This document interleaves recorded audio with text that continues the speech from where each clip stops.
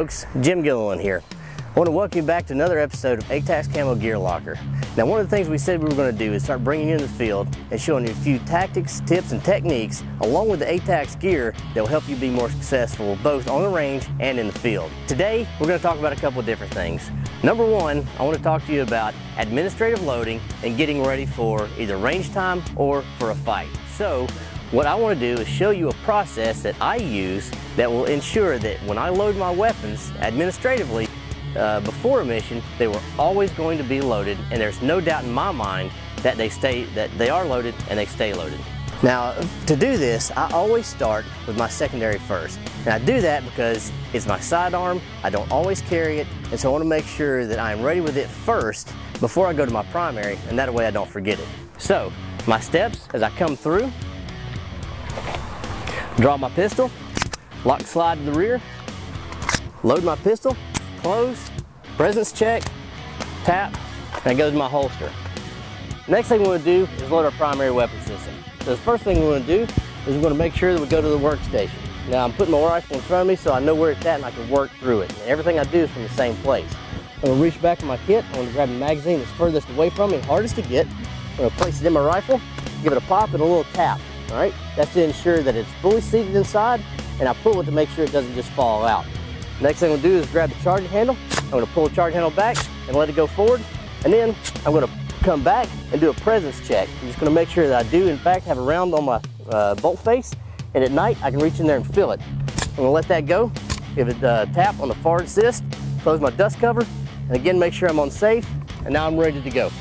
And no matter what, I have just went through the entire process to make sure that my secondary and my primary weapon systems are loaded and they can do the job that I need them to do when I need them to do it. Always practice, always prepare, and you'll always be safe.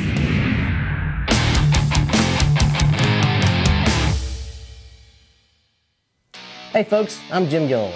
And I'm Scott Peckham. Now, we recently returned from the IWA show in Nuremberg, Germany. The IWA show is one of the largest outdoor textile industry shows. Tactical gear makers from all over this planet come here to exhibit their upcoming tactical gear. Yeah, it's similar to the SHOT Show held every year in Vegas, where we also exhibited. These shows really are a great opportunity for us to reach out and connect with our current and future potential manufacturing partners. This is one of the ways that we help bring the new A-TACS Camo gear to you at the market. We're happy to report that A-TACS Camo was well represented at the IWA show with lots of innovative new A-TACS Camo gear headed to the market soon. Now, in our own booth, we exhibit items from some of our manufacturing partners.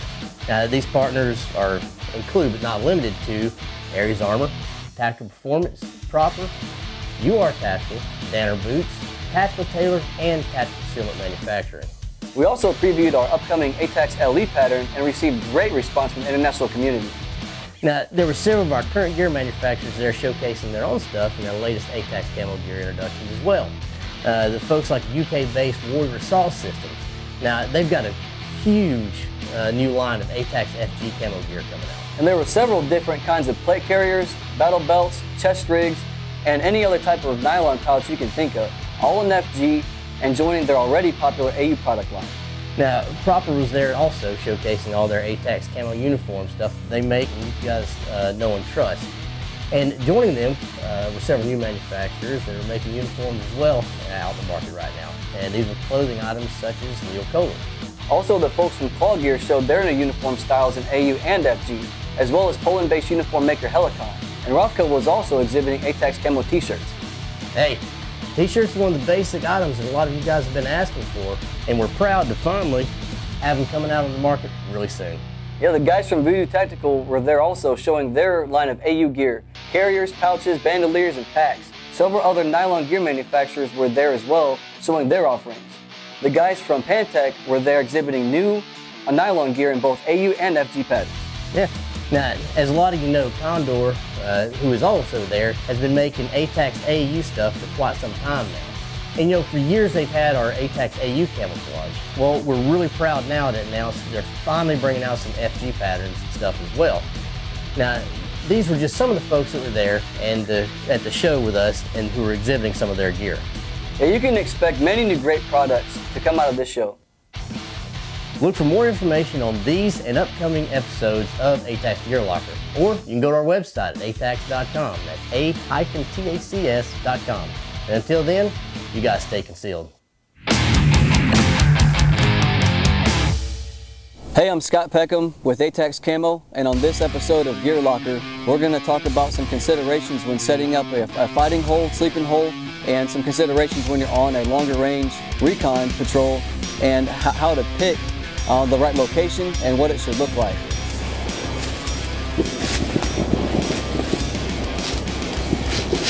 One of the biggest things you have to consider when you're trying to pick a position to dig in is that it has to be near water. Obviously, you're going to need more as time goes on. If you're on a long-range recon patrol, you're going to have more of it. Nobody's going to drop you a water blip, and you're not going to bring a bunch of bottles of water out there. And you're going to have water tablets and inline water filtration systems that you can use, but you have to remember that the water around you needs to be at least decently clean too, and as long as it is, and it's running water, you should be good to go. Well, as you can see, we already got started just a little bit. Well, I wanted to give you an example of what one of these is supposed to look like. So when you're digging your position to sleep, you should also have a position to fight out of, and a lot of people don't think that when they're digging a shallow grave in the field that they might actually have to fight out of it. I don't really think that you're going to want to just lay down flat in it because you've actually got no cover. So we'll show you a different view and you can see what the hole actually looks like.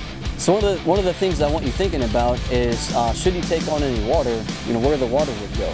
And that's also a big thing to have in a two-stage fighting position or sleeping position to where you're going to go at the end of the day. So and if you can see, this is graded down just a little bit, and you would make it long enough that you can sleep inside of it, and then also you'd have a hole down here where you can get down and you can fight into it. So if you can't disappear from it, like when you're down like here, and at least be where your weapon can be up on the ground, then you're not digging deep enough. We're gonna keep going and digging so you can see what this is supposed to look like at full scale. But one of the other big considerations you have to have in mind is concealment, because you don't want anybody being able to see where you're at if they would just happen to pass by.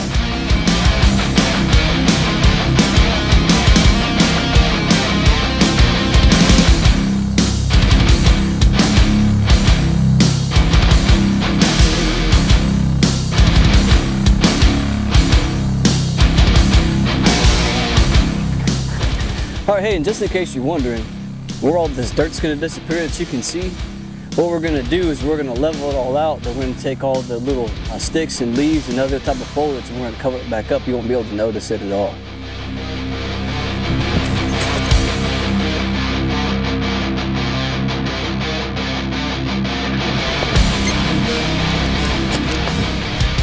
Now that we've got the hole where we need it, we need to talk about how we're going to conceal our position. So one of the products that is available out there to you is a water-resistant bug mesh.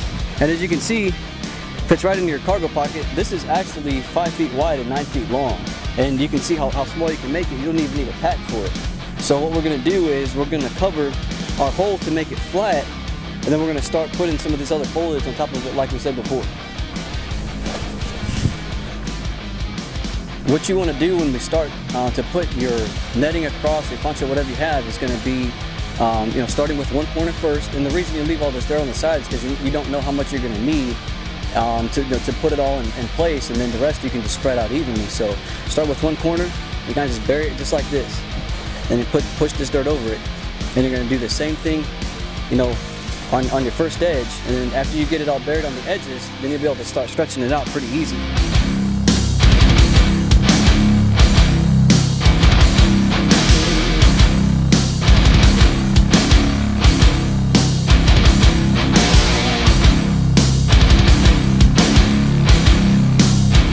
So all we're doing now is we're going through and we're leveling everything out to make sure that we're not leaving a big signature. But there's no reason that there'd be just a huge bump right out in the middle of nowhere.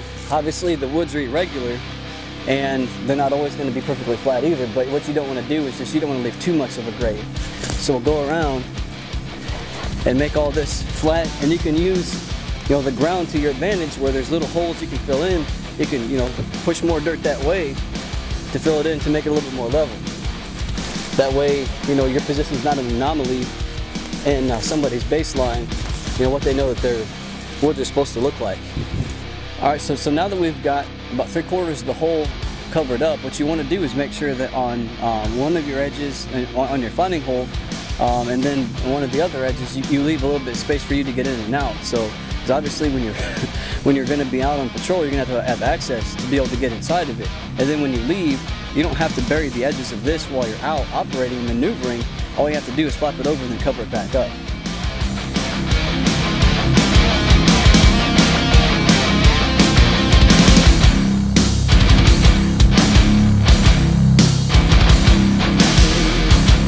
Alright, now that you've got everything pretty much leveled out, what we're going to do is we're going to start covering it up so we can conceal the position.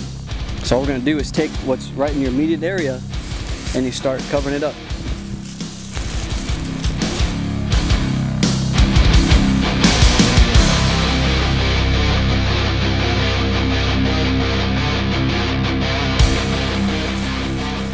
Alright, one of the things we talked about was, masking your sight, and this is another good way to do it. You can see this big branch here. It doesn't really disturb any part of your hole. All it does is make another way for the enemy or whoever to understand that there's nothing here. You're never going to be completely invisible, but what you want to do is mask your height as best as you can.